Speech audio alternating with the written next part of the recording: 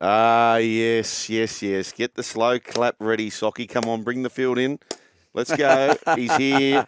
Resorts World, Las Vegas. The man is there. 2 and a bit days in Vegas. Here he comes from the Randwick end. Bryan Fletcher, come in.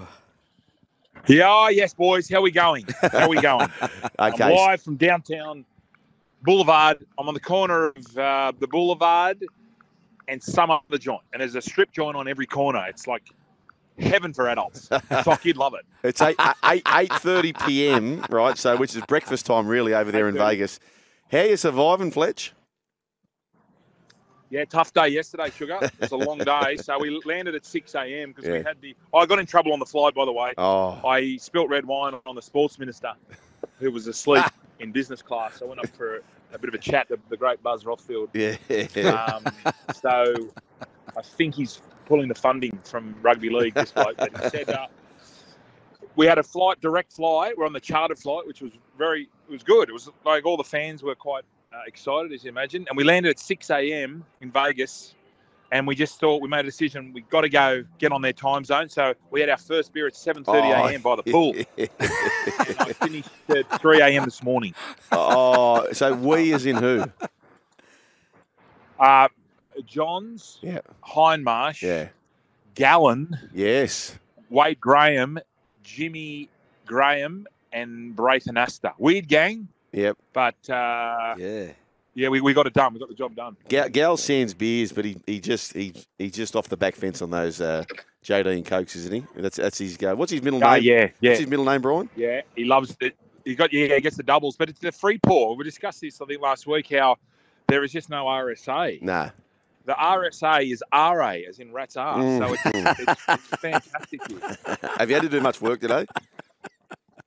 We just had to do a show called Teams, which was come on after NRL 360. Right.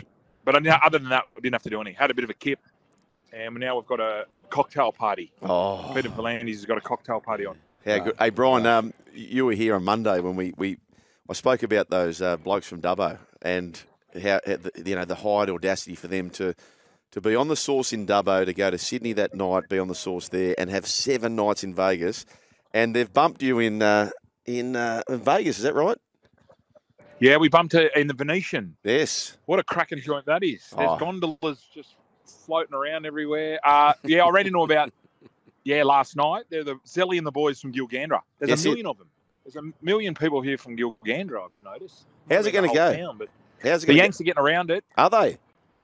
Yeah, it's on. We've got all the billboards, but the NRL have bought ads on the local radio station, so they have two rugby league ads every hour, which I thought was pretty good all day. Today and tomorrow. Yeah, well, they've had the big Gronk. He's I've seen him doing some stuff here on ESPN. Big Rob Gronkowski, NFL tight end. He's been pumping it up a bit of footage, but.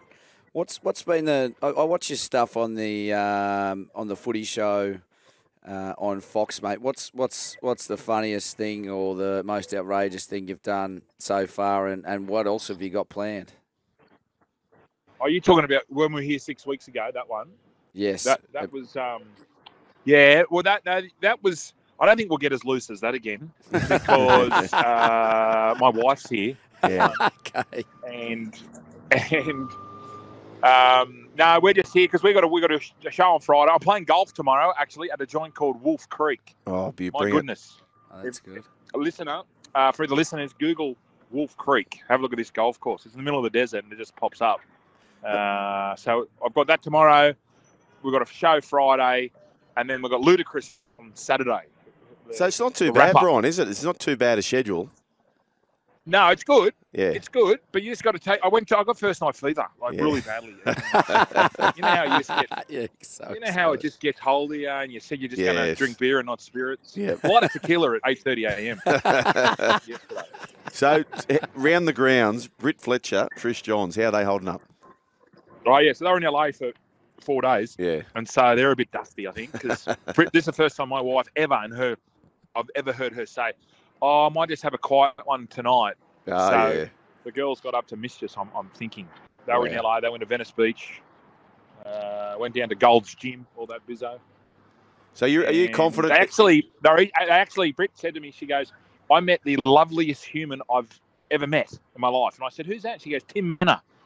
Oh. So they were at a restaurant in LA, and Timmy was sitting next to Britt, and he said he can't be a rugby league player. He's so polite. And I said, yes, I know. He's one of a kind.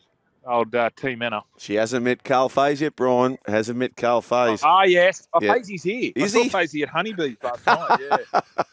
Hey, tell me, Brian. Which is a restaurant, mind you. It's nothing. No, I understand that. A vegan House restaurant. of ill repute. Yeah, yes. Hey, can I ask you, so you were there before, which was sort of a genuine work tour, and it's shown because of how well Sin City went. But being around the traps, are you feeling like a certain vibe toward the game? Like, are you quietly confident that they've nailed this? I'm quietly confident there will be 60,000 people. 60? There's a lot of, I think they'll get 60,000. I was talking to a group. So there's a group of Americans so rugby union is big here.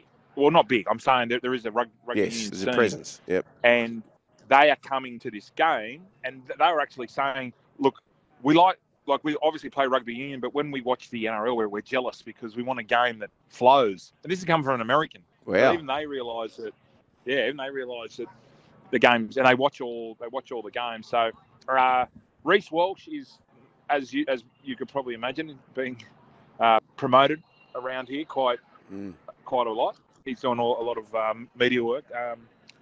I'm confident that we've got to put on a good show, and I think the refereeing has to show that. Yep. Because as Sugar and I were discussing, we were talking about the narrowing of the field. So 5 metres is a lot. Like that's basically 2 defenders. So you can imagine throwing 2 more defenders on a normal size field. So hopefully the ref keeps them apart, and we can showcase the just the fullbacks alone. Yeah.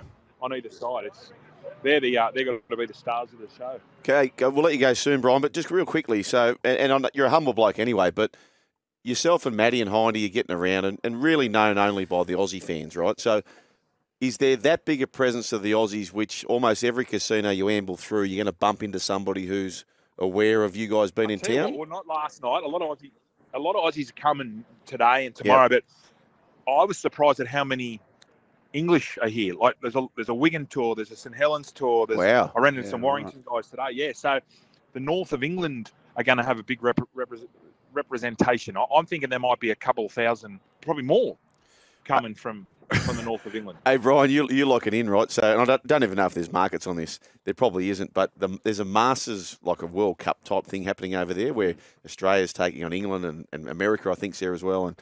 And the boys who Brian met, the Chris Waller of the Golden West, the trainer out there, Hazo, he sent me a photo, and they're all dolled up in their polo shirts for the Australian Masters team.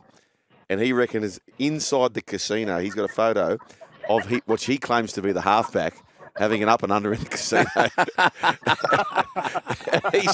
he said, load up on the opposition.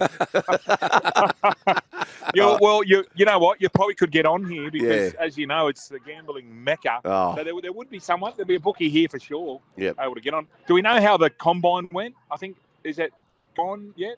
Oh, I don't know. You know if it's been... No. That's what you were sent over for. Yeah. Next week. Yeah, I missed that. Yeah. Okay. I missed the Memo. I thought Carl, that was Carl's job. The Finding Memo. Oh, Carl. Hey, Finding Memo. So Fletch, can I ask you this? Is there somebody who's just got, I know you've said yourself, your first night fever, but is somebody in a world of pain right now? Right now. Yeah. Unfortunately, it's Nathan. Nathan, well, he doesn't drink spirits. So we're at this joint called, it was a nightclub we went to a nightclub, and it was in the Venetian. And we were sitting around the table. It was me, Johns, Hindmarsh, but then we had some of the grouse journos, the Reeds, the Websters, the Rothfield. Yeah.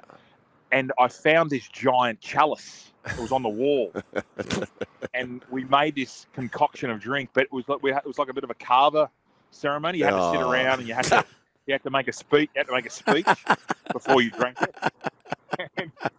And Buzz just went, I don't drink that, Fletchy. I'm red wine. I said, yeah, we'll add that to the mix as well. So that was at about 1 a.m. this morning. Oh, yuck. Buzz took off. But Buzz is around. He's got his camera out. Yep. He's just desperate for us. Oh, for a scoop. So, yeah. Well, Bryan, mate, very kind of you to share. So what are we? We're approaching 9 o'clock over there at Vegas. 9 o'clock? Yeah. 9 o'clock. This Resorts World's unbelievable. So there's 4 hotels in here, but it's fantastic. So and we're a bit out of town. I can see why the NRL have done it. So this is night number 2, is it? This is night number 2. Night number 2. I think. But I'm not. I'll be in bed by. I'm going to be in bed by 11 because I've got this Wolf Creek. I don't want to ruin that. All right, we'll hit him well. Beasto's in from New Orleans. So how's he going, the Beast? Yeah, he's going all right. He was dirty, and I'm dirty. My horse, I've got a share in this horse called Sacred Delago, and it won at Scone on the weekend at 50-1. Oh. And I forgot it was on because it cost us $1,000 this horse. Whatever. Oh, mate, legless. It was legless. I don't know how it's won. Whilst you're over there, I'm going to give you a couple of bets for the footy, Bryan. So first one is Tommy Turbo to score and Manly to win's about $4. What are you really gambling with? The reason I say it, Fletch, the last 20 games that Manly have won with him, he scored 35 tries. Right. Yeah. So he's a hog. He's a hog. He's a hog.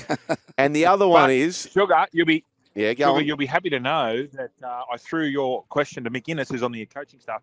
Kohler could be seen playing a little bit of fullback. Oh, okay, a bit of hybrid stuff. You beauty. So get around that Toyota hybrid. Yeah, that's it. Hyundai hybrid. Thank you very much, Bryan. Good on you, boys. Good on you, Go mate. strong. There we go. Good on you. What a champion chiming in the back line this so late over there at Vegas, night number 2. I'd be just desperate for a bet at this stage, but he's a machine. The run home with Joel and Fletch.